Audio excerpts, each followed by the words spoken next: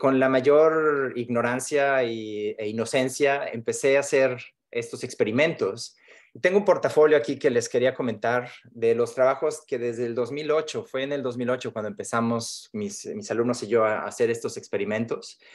Tengo más de 50, no me voy a clavar mucho, les mostraré algunos ejemplos solamente, pero la cosa que quisiera yo resaltar es que de manera casi natural, cuando hicimos la idea de enfrentar los problemas desde un punto de vista sistémico con el objetivo de la sustentabilidad, empezaron a surgir cosas como diseño de servicios, Product Service System, que hasta ese momento, en mi pequeño universo en la ciudad de Querétaro, en México, nadie tenía la más remota idea de que existían.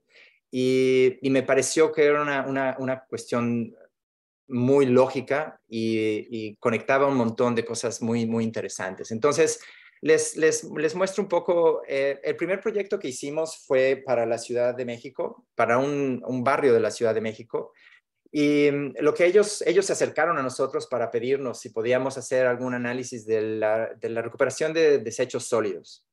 Y bueno, hicimos todo un primer estudio etnográfico. Mis alumnos fueron varios días, desde las 4 o 5 de la mañana, pasaron todo el día con diferentes trabajadores de la Ciudad de México de recolección de basura. Y lo que encontraron fue que había problemas de... ¿Perdón? Nada, no te preocupes. Ok, que el equipo estaba sobrediseñado. Un ejemplo son los camiones que compactan la basura. Son camiones alemanes que son extremadamente caros y que la gente en México no usa como los debe de usar. La clásica es que ves en la Ciudad de México, si ves en estos camiones, tienen los cartones, las botellas, todo colgado en bolsas gigantescas por afuera, y el camión, la parte de compactación va vacía prácticamente. También encontramos que no tienen ningún tipo de estrategia. Lo que encontramos fue un montón ¿cómo se dice? Grupos de poder dentro de los diferentes trabajadores.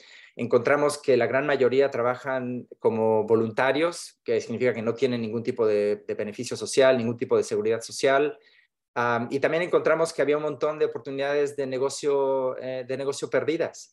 Entonces, a través de esto, lo que empezamos a hacer fue utilizando los puntos de palanca de Donella Meadows, que seguramente ustedes ya conocen. Hablaré más de ello un poco más adelante, pero empezamos a aplicarlos de una manera muy, muy rudimentaria.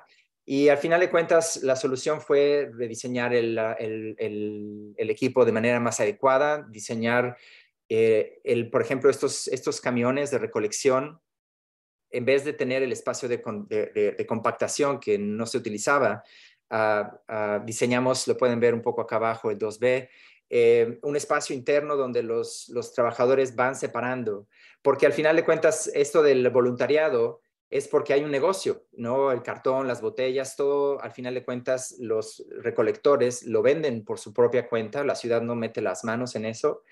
Y existe todo un mercado negro, un mercado paralelo a la recolección de residuos.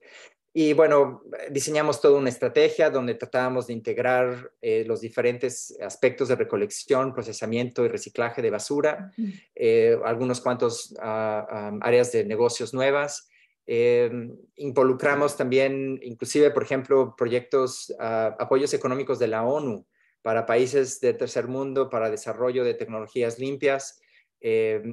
Nos metimos también con cuestiones económicas, ¿no? Tratar de hacer de este proceso algo económicamente también sustentable.